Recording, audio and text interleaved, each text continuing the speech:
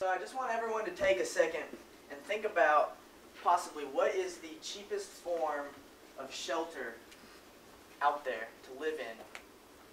Maybe a hut, or maybe a teepee, or it could possibly be a cave, really, is what I'm thinking is the cheapest form of shelter.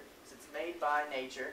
You just walk up into a cave and you can go in and get protection from the rain or whatever else is out there.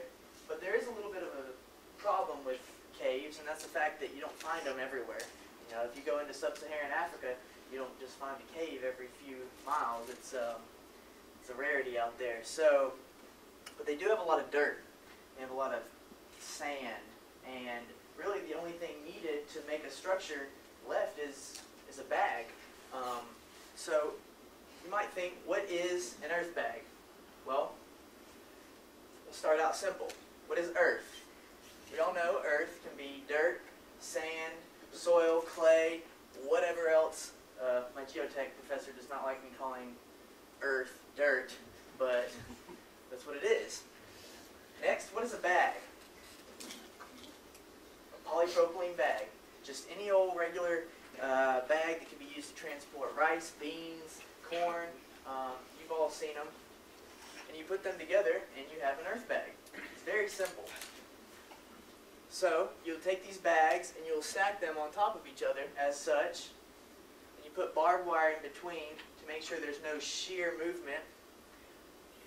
And you have an earth bag house.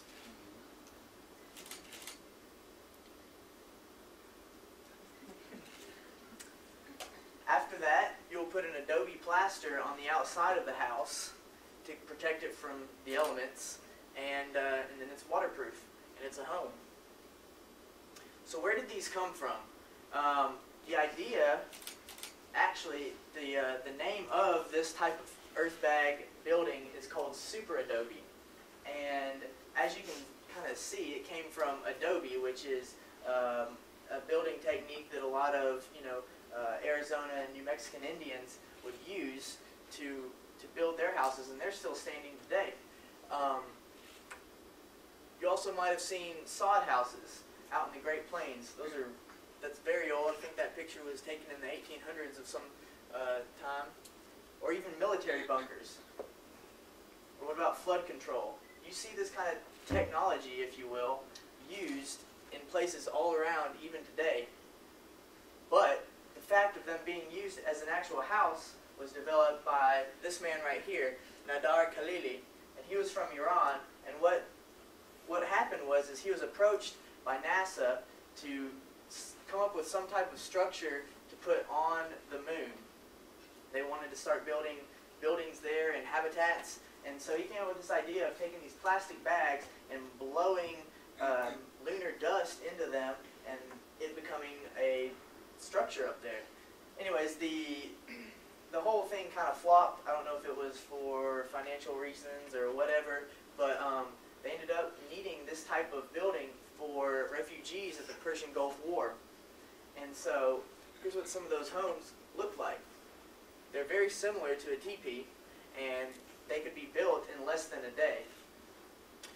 So it was a very good way to, when these people needed a home because they were pushed out of their own land, to just pop up one of these and let them live in it. A couple properties of earth bag homes that are similar to caves is the fact that what the fill material is inside each bag can determine how your house works, basically. So if you fill it with a dense clay material, you can get a thermal mass effect. So the sun heats the house up in the day, and then at the nighttime, the house radiates heat and will actually keep you warm.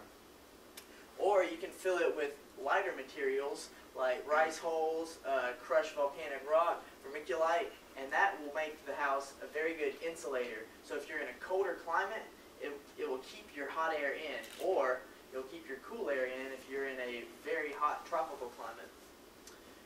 Here's a technique that changes the bag, actually, and as you can see, these bags used are just typical fruit bags, and they have large holes in these bags, but it allows allows you to not use the barbed wire, which I was talking about before, because the problem with the barbed wire is that in installing it, people get cut. You know, it's heavy, it's hard to transport. So these people in Brazil came up with an idea of using this material because the soil will actually go through these holes and adhere to itself.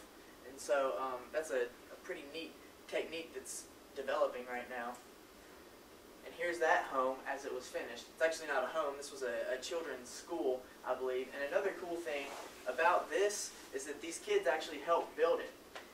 They would sit there and they would jump on the bags and crush them down. And so it's definitely a community effort when putting one of these homes together. I believe that this house had 15 full-time people working on it about 8 hours a day, and it took them about 2 weeks to build. But these houses also don't have to be just for the poorer countries or for refugees. They can also be something that you could have yourself. And a very nice, architecturally elegant on the inside as well. You know, just however much you want to invest in it. It doesn't have to be just the cheapest form of housing. They can also have multiple rooms. You can make them as big as you want.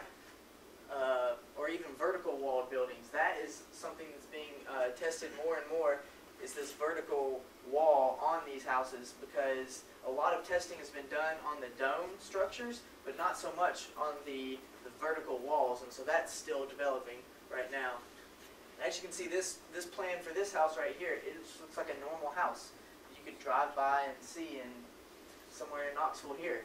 And so an advantage to this house would obviously be that you have a foot of dirt as you're insulating property on the wall. And so that's a whole lot better than the blue foam you get from Lowe's or any of that. And it's cheaper. It's dirt cheap, really. So with technologies like these, if you can even call this a technology, because this has been around for so long, you don't even need technology to make it.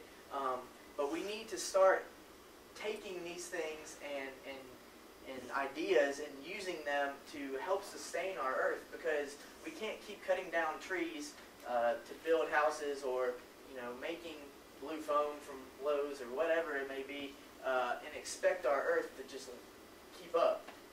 And so we need to be always searching for opportunities to advance, to recycle, and not just take a can and throw it in the recycling bin, but actually use that can that has already been fabricated.